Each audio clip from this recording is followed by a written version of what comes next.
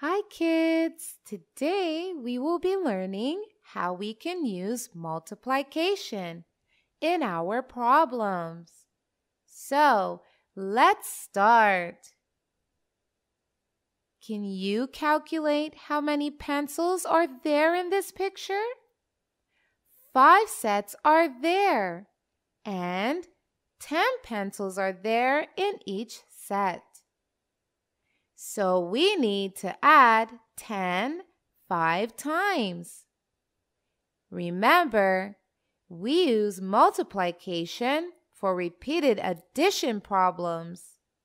So, instead of adding 10 5 times, we can multiply 10 with 5. So there are 50 pencils in the picture. Isn't it easier? Let's take one more example. Can you calculate how many eggs are there in this picture? 3 trays are there, and each tray has 8 eggs.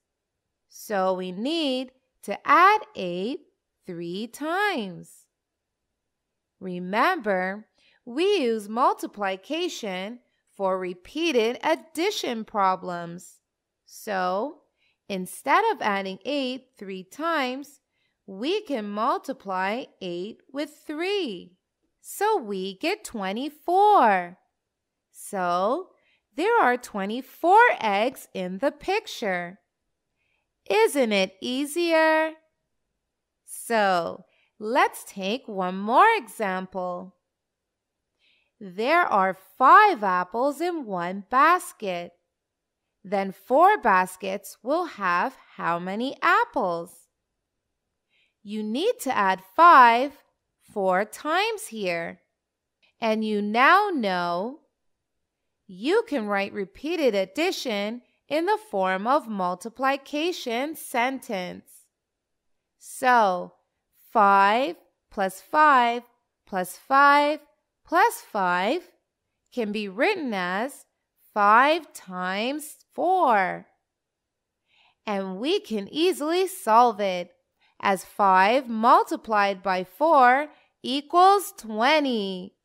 So, 20 apples will be there in 4 baskets. Let's move on to another question. 1 tray holds 6 cups. Then 3 trays will hold how many cups? You need to add 6 3 times here. And you now know you can write repeated addition in the form of multiplication sentence. So, adding 6 3 times can be written as 6 times 3, and 6 multiplied with 3 is 18. So, 18 cups will be there in 3 trays. Let's move on to another question. 1 cat has 4 whiskers. Then 3 cats will have how many whiskers? We need to add the number of whiskers here. So it's a problem of repeated addition. 4 plus 4 plus 4. And we now know repeated addition problems can be written as multiplication sentence. So we can write it as 4 multiplied with 3. And 4 times 3 equals 12. So 3 cats will have 12 whiskers.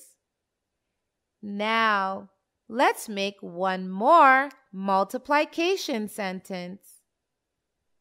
1 chair has 4 legs.